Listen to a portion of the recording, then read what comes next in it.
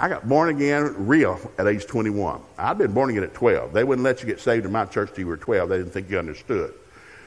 So once a month we'd take communion, and I wanted a communion so bad because we had real glass cups, not them Sissy plastic things.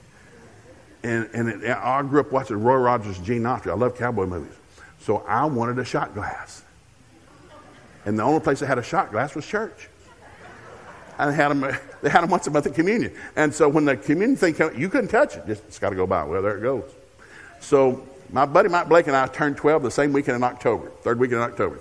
We say, getting saved on Sunday. Yes, I'm getting saved on Sunday. So communion things come by and it's like, whew, it's our day. Well, they had something different that day. And they waited communion to the very end. And so they gave the altar call, and I need to get saved. I'm going down. Now, I cried that day because I don't want to go to hell. Why'd you get saved? I don't want to go to hell. You love Jesus? I don't give a hoot about Jesus. But if I need him to not go to hell, I'll take him.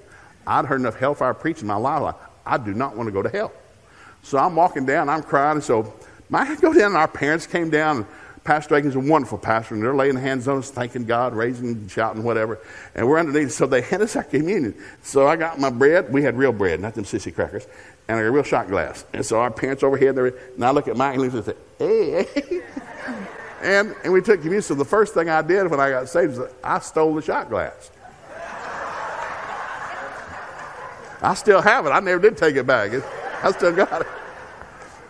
Well, you kind of go through life and you realize I'm 21. I realize I do need Jesus. I need to get filled with the Holy Ghost. So I got resaved, and got baptized with the Holy Ghost. So I had my pastor with the Pentecostal church now. I got water baptized 3 times in one summer. When I showed back up second time, she said, you already been baptized. I need to get it again.